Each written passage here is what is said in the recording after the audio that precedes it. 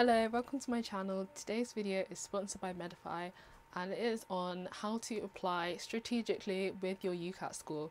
And I have had some DMs about this because, you know, it is quite worrying. Like, it's such a big exam, you spend so long revising for it, and then now you have the score and it's like, what do I do now? Whatever Ucat score you get, you can probably get into somewhere. It's really important to apply strategically with your score so that you can give yourself the best chance of an interview, because after the interview, that is when you get to show your true self and, you know, show how great you are and how you'd be an amazing doctor, regardless of the questions that you had on your Ucat day. So, when contextualizing your Ucat score, you should look at the deciles. And obviously, you know, 5th decile means top 50th percent, 9th decile means top 90th percentile of all people taking Ucat. So average is usually the 5th decile. So for 2021, the interim results, so not like the final decile, the mean scaled scores for the subtests.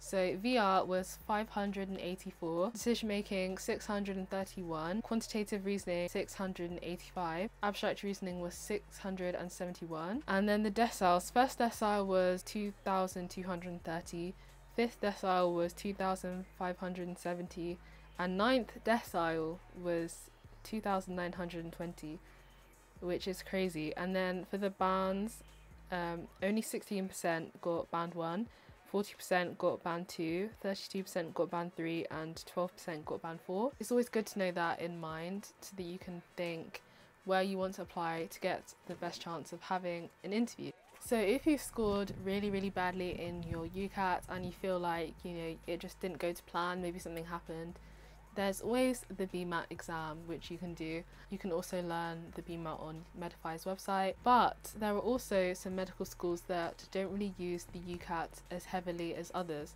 To confirm all of this information, the website that is really amazing for medical school applicants is whatdotheyknow.com, and it's basically a freedom of information website. So if you email a university under freedom of information, they like legally have to respond with all this like more confidential information. So they'll literally send people like every single applicant's Ucat, if they got in, what, like if they had any contextual factors, and it's just so helpful to know that if you're under the cutoff so you don't waste an application. To confirm all of this, definitely check out the freedom of informations, because they are saving you from not getting an offer basically. And comparing to previous years.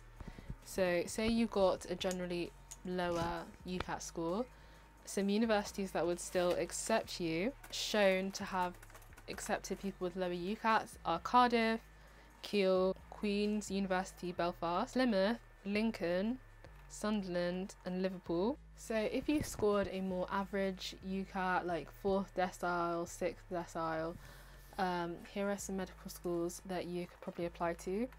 So those are UEA, like in Norwich, Hull York, Leicester, St George's, London, Southampton, Anglia Ruskin, Aston, Edge Hill and Kent and Medway Medical School.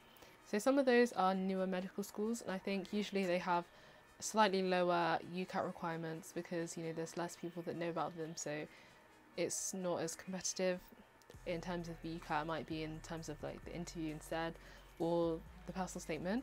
So that is if you have a more average Ucat. So if you've scored really well or really highly in your Ucat, some universities that will give you preferential ranking would be Bristol, Newcastle, Edinburgh, Barts, Nottingham, Sheffield. Some of these schools literally rank people from highest Ucat to the lowest and then just allocate them. A big thing, like if you score exceptionally high, you can be basically guaranteed in getting an interview. So that has just been some universities that will probably be most suited to people with different Ucat scores. When applying to medical schools, obviously, you know, think about where you want to be for like 5-6 years. Think about, you know, the vibe, but also think about where do you want to get in, where do you know that you probably will get in with your scores, where will read your personal statement, where will have, you know, different types of interviews. So really do research really carefully all the places that you apply to, and don't just think, oh, you know, I know that place, so I'm going to apply there. As a HCA, I work in a really great hospital, and I remember when all the new foundation year doctors came in and they were like introducing themselves. One of them was like from Oxbridge and, you know, top of their class, etc, etc, and then the other one was from a really small like new medical school, and they were literally like, wow, how are we in the same place? But it's true, like when you're being ranked as a doctor, you are ranked compared to your school deciles. So if you score first in one university compared to first in like Cambridge, they don't care that you went to Cambridge. And then the other half of your scoring is the SJT test. So in final year of medical school, you'll be doing a situational judgment test again, which is different, but that is, you know, that's a big factor. So overall, where you go to medical school won't really impact you negatively. You'll end up enjoying wherever you go and probably having a lot of camaraderie and thinking that your medical school is the best one. I hope this has been really helpful, and even though it is a bit daunting researching all of this and, you know, thinking, oh, like, am I above the cutoff, am I below the cutoff, or are they like more holistic and they're not like just using the cutoff, definitely use the freedom of information, email people, call admissions tutors, call people, email people, and just make sure that you're not being held back by anything in your application. So I hope this has helped and that you've been able to use Medify to get a good Ucat score. If not, you can use Medify to try the BMAT and you can just get into medical school whatever happens. So I hope this has really been helpful. So thanks for watching and I'll see you in my next video. Bye!